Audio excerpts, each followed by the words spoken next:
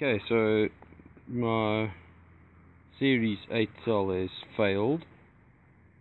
It's obviously because of all this gunk inside. You can see there's like a caking of gunk, build up, whatever it is.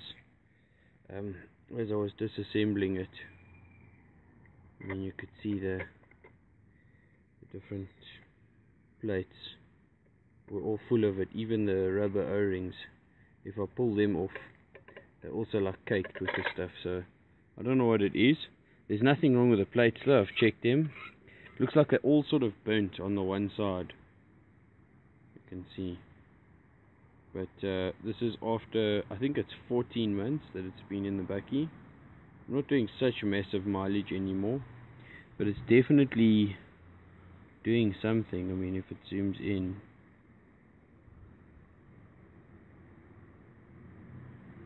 and maybe it can't zoom in properly at that distance, but you can see it.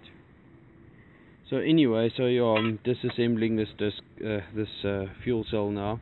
I think I'm going to convert it so it's like the other one, so there's less bolts and screws, because this one's got all the little, where the positive and the minus is, so it's a mission, but the other one doesn't. The other one I've just cut slots in, and it's got normal lugs that clip onto it. So, but yeah, so this is a year down the line.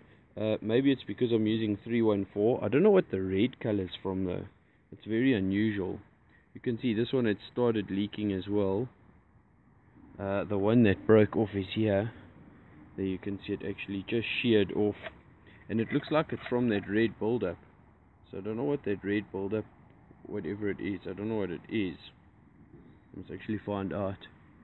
It could be the Q-bond that's failed. And maybe that's why this one is still perfect, because this one I didn't use Q-bond. This one I actually used Pratley steel. But it does look like it's coming a little bit loose there as well. But anyway, so yeah, this is my Series 8 hydrogen fuel cell. After I think it's about 14 months that it's been in the bakkie. It's actually failed. It's the one hole connector's just broken off. But as I said, I think it's because this one I used Pratley Q-bond, and on the other one you can see how that Q-bond has actually started corroding. And on this one, I've used Pratley steel. So it looks like the Pratley steel weighs a lot less than the Q-bond. Anyway, that's just for the